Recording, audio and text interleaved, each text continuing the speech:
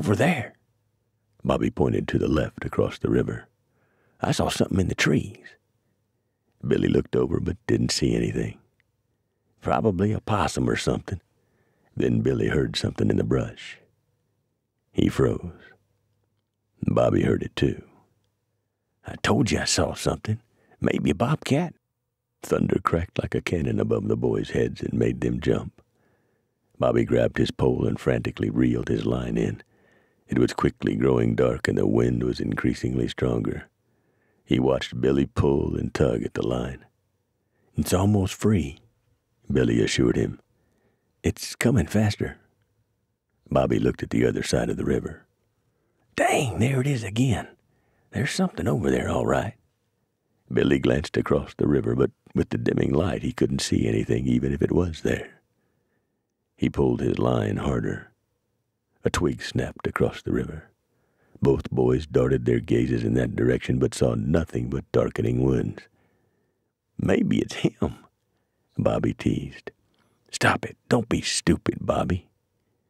Billy slowly but deliberately reeled in the line. He pointed the tip of his pole toward the water to keep it from snapping with the weight of the mystery catch, and he kept turning the reel.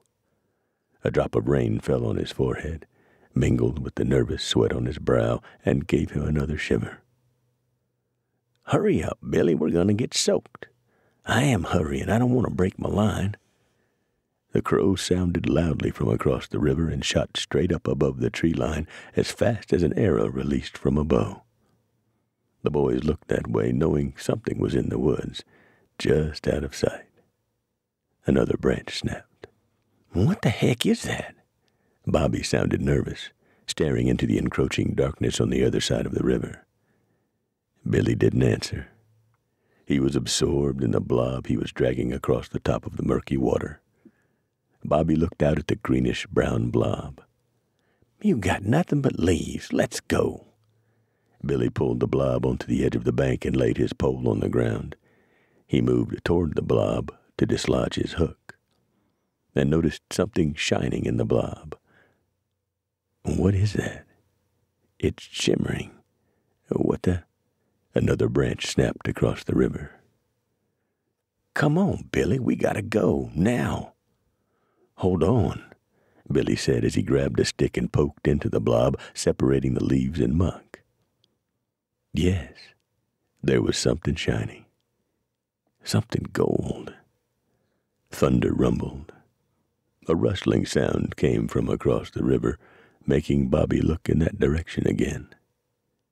Heavy, fat raindrops splattered on their heads, and dead leaves began to whirl around the banks of the river in the increasing winds. "It's something round." The crow cawed noisily. Another twig snapped. "It's a watch." Thunder roared again. "On a cold chain." Lightning lit the sky in a jagged pulse for a few short seconds. The wind intensified. "What is that?" Bobby asked. "It's a pocket watch." Billy reached down and rubbed the mud off the front of the watch. He cocked his head to the side and saw a single T embossed in the gold. Simultaneously, the thunder roared, the crow cawed, the rustle across the river grew louder, and to their right, a giant splash scared both boys into standing straight up. They stared, mouths agape, in the direction of the bridge. Right under it, the water rippled in a circle as if something very, very large had just been dropped off the bridge. Thunder rumbled again. The water rippled more. The boys froze. An inch above the water, in the center of the ripple, was an eerie green glow.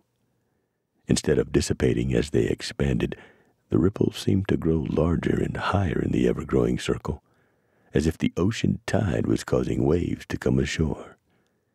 The boys didn't look at each other. They didn't communicate. They turned at the same time and ran away as fast as their feet would carry them. They didn't grab their fishing poles. They didn't look back. Lightning flashed while raindrops splattered the rocks, turning them from gray to brown. As the storm strengthened, the ripples inched up onto the bank, and little by little, pulled the gold pocket watch back into the murky depths.